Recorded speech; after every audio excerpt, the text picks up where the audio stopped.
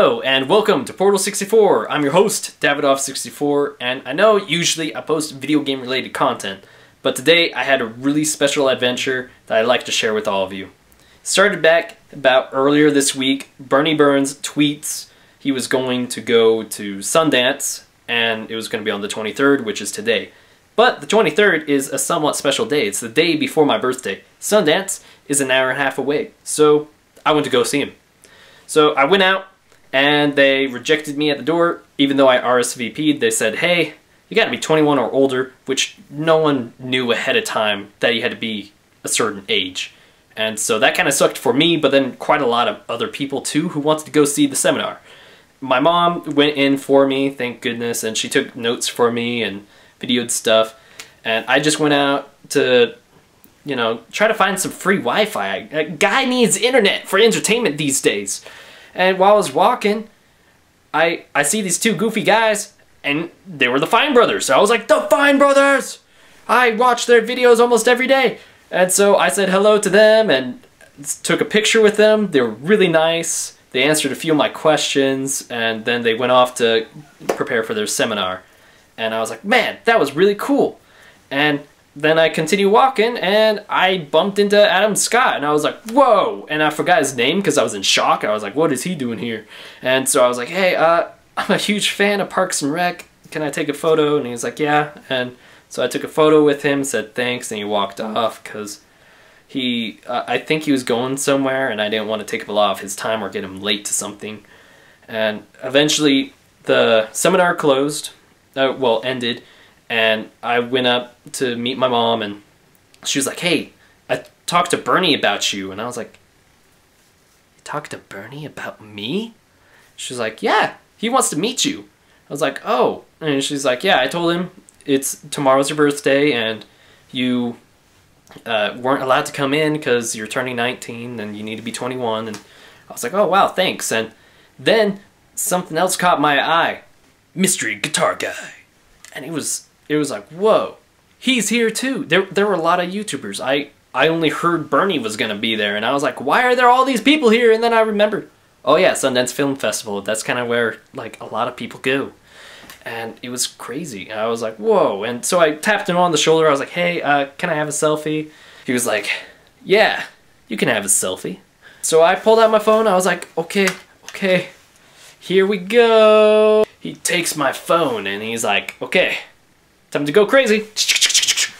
And I was just shocked by how a guy could be so cool and chill and then suddenly be like, okay, we're gonna do something hilarious now. And it was really awesome. He went off to go meet some other fans. Finally, the moment with Burnie has come, and he comes out. My mom's like, hey, this is the son I was talking to you about. And he shook my hand and said it was a pleasure to meet me. And I was like, oh, it was a pleasure to meet you, sir. And Jinx was there too, and that was awesome. And I was able to say hi to her and say, hey, I enjoy seeing you on the podcast that Rooster Teeth does. And then Burnie showed everyone the Laser Team trailer, and everyone was laughing, and this guy came out and he was like, hey, shut up, we're trying to film in here. And we're like, oh, sorry, sir. And we went outside, had a nice group photo, and then Burnie and Jinx were talking to the fans, signing stuff, taking pictures, obviously. And then my mom was like, you should give them your business card. And I was like, they could watch your stuff. Okay. I eventually ended up doing it. I gave Jinx 2 of my business cards that have my YouTube information, like the logo to the channel, the name of the channel, the email connected to the channel, and my phone number.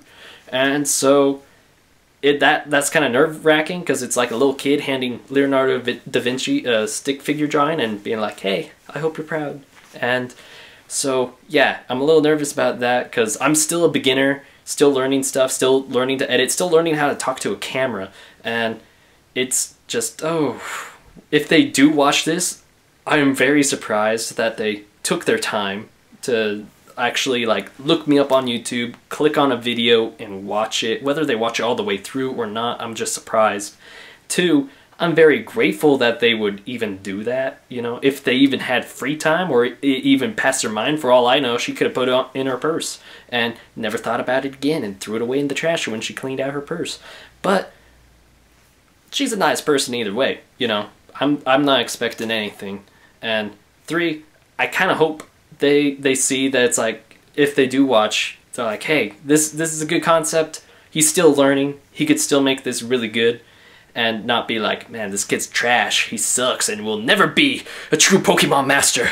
And yeah, but you know, there's no really way to figure out, because whatever views I get on my videos, I just see a number. It says, you got 8 views. And it's like, okay, I don't know who were the 8 people, but wonderful. So yeah, that's kind of my story. And you know, it was awesome just seeing all these YouTubers like the Fine Brothers, Mr. Guitar Guy, and Adam Scott. It was like, what? Oh, and I also saw the guy from Arrested Development, the dad, Mr. Bluth, Michael Bluth Sr. He was also in Transparent just recently.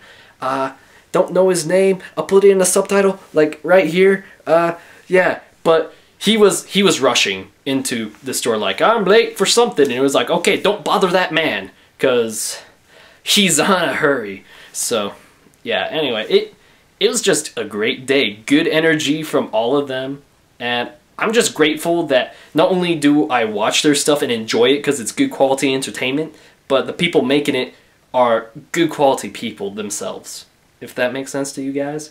I'd rather have that, you know, instead of like someone who's like, get away from me, I'm above you. But no, they were like, hey, awesome, you got a Griff ball. We don't sell these anymore. That's really neat you have it, and brought it out to us.